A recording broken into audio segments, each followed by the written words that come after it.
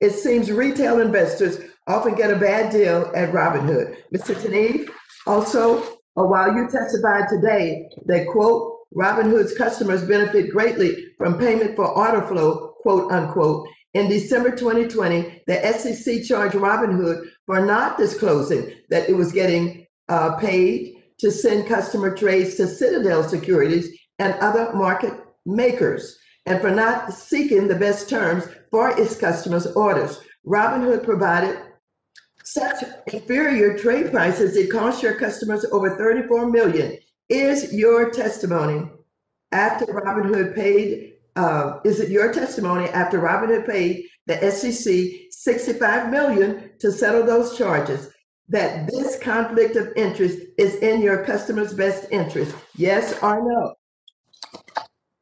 Chairwoman Waters, first let me say regulatory compliance is at the center of everything that we do. We've made mistakes in the past. I'm not claiming that. But could you answer yes or no to that question? So Citadel Securities is an important counterparty. Nobody's denying that. The reason that— Gentlemen, can answer yes or no? I'm reclaiming my time. Mr. Tenev, you stated in your testimony that Robinhood restricted trading for certain securities, including GameStop, in order to meet your financial requirements with your clearinghouse. But when I go to Robinhood's website and the blog post you initially released on January 28th, your financial requirements with your clearinghouse are not mentioned. You only mention market volatility. And when I review the Robinhood customer agreement, you don't include specifics on how and when you may decide to restrict trading, which you did. And you don't include any language or disclosures regarding your capital requirements.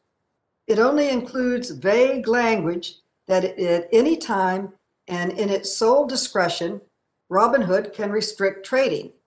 In other words, you seem to reserve the right to make up the rules as you go along.